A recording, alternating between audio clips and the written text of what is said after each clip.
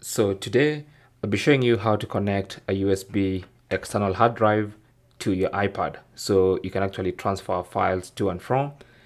And the way you connect mainly depends on two things. One is the kind of hard drive you have, and two, the kind of iPad you have.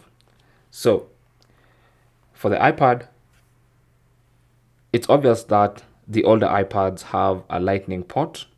So they have a lightning port here, and the newer iPads have a Type-C port. So depending on what you have, things might be a little different. And also some hard drives or some external hard drives will have a Type-C connector, and some have this old school Type-A connector. So everyone is catered for, and let's begin. So if you have an older iPad with a lightning port, then you need an adapter like this one. Okay, so this adapter allows you to plug in the full size USB of the hard disk, and this lightning connector goes into the iPad.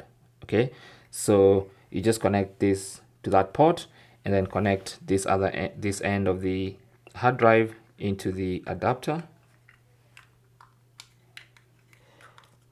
like that, and then connect this to the iPad. That's for people with older iPads that have the lightning port. Now if you have a newer iPad, and put that away. If you have a newer iPad with a Type-C port and you have this older hard drive, then you still need an adapter. And for this one, you need an adapter with a Type-C connector. Now there are plenty of adapters with Type-C connectors. You can find them online. I particularly like this one from Anker because it allows me to connect very many things to my iPad and my MacBook. I'll leave this one linked in the description below. Anyway, so with this one, all you have to do is connect to the available full-size USB port on the adapter, and then now connect this other end into the Type-C port of my new iPad.